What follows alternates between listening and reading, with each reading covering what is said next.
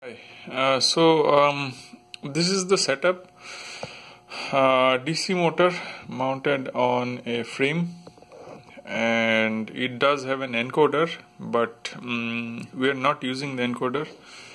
And this is the board running on DSP and serial port for getting my data, and my PC over here. And I will just show you the code that I am using.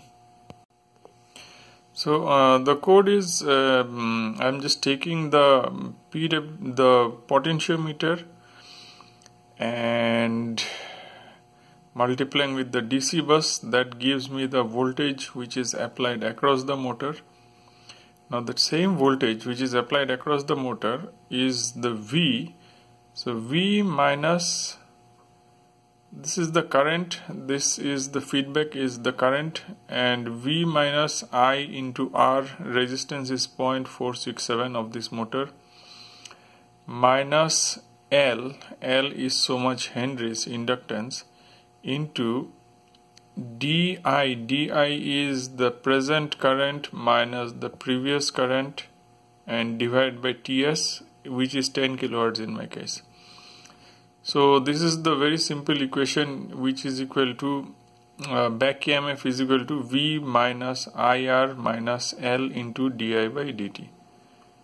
And later on I am taking the back EMF, I am multiplying with 100, and voltage I am multiplying with 100, and I am giving it to two different variables just for debugging purpose. And let's see the output. So I am just switching on the motor, and you can hear the sound probably.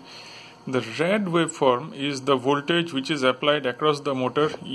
Everything you scale it, divide by 100, so it may be about 360, that is about 3.6 volts that is applied across the motor, and this is the back EMF. Now the voltage applied across the motor is pretty constant, whereas the back EMF is like going around. And this ripple, what you say, is because of the DC motor. It's a two-pole motor, so I have it's a torque pulsation or the current pulsation.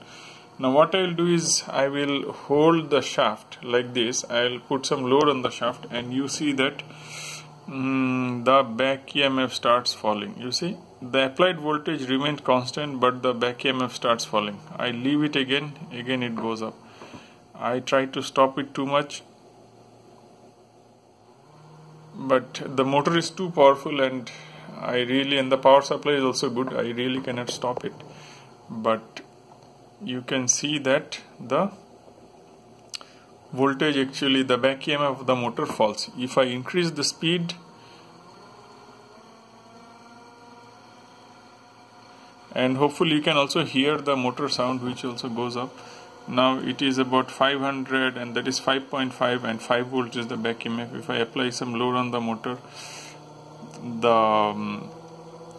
this thing definitely comes down, the back EMF. Now there are some spikes. Now spikes are usually associated with large change in the current, maybe because of the back EMF, because of the inductive drop, because the DI is maybe pretty large.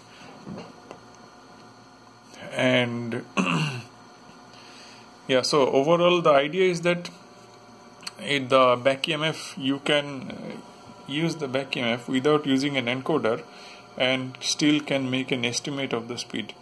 Now I will reduce the speed, and it's very low voltage, and I will reverse the direction of the motor, and as you can see, it still works in the reverse direction also. Now the applied voltage across the motor is -4, and the back EMF is -3.5.